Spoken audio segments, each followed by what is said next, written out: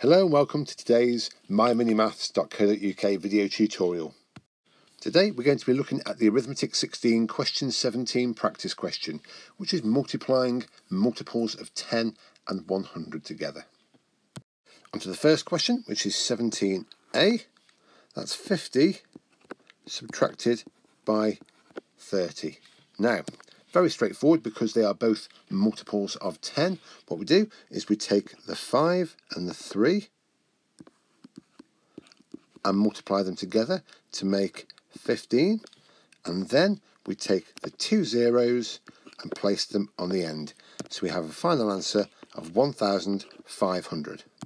On to the next question, which is question 17b, which is 60 multiplied by 70. And again we have two multiples of 10, so if we take the 6 and the 7 and multiply those together to make 42, and then we take our two zeros, place them on the end, and we get a final answer of 4,200.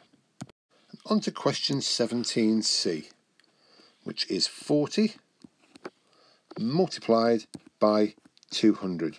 Now this time, as you can see, we have a multiple of 10 and a multiple of 100, but it's exactly the same type of calculation. So what we need to do to begin with is we take the 4 and we take the 2, multiply them together to make the 8, and then we take 1 0, 2 zeros and 3 zeros and place them on the end, and we get a final answer of 8,000. And for the final question of today's tutorial, which is question 17d, we're multiplying 70 and 80 together. So we're finding the product of 70 and 80. So if we take our 7 and 8 and we multiply those together to make 56, and then we take our two zeros to give a final answer of 5,600. Thank you very much for watching today, and we look forward to speaking to you again soon. Take care then, bye.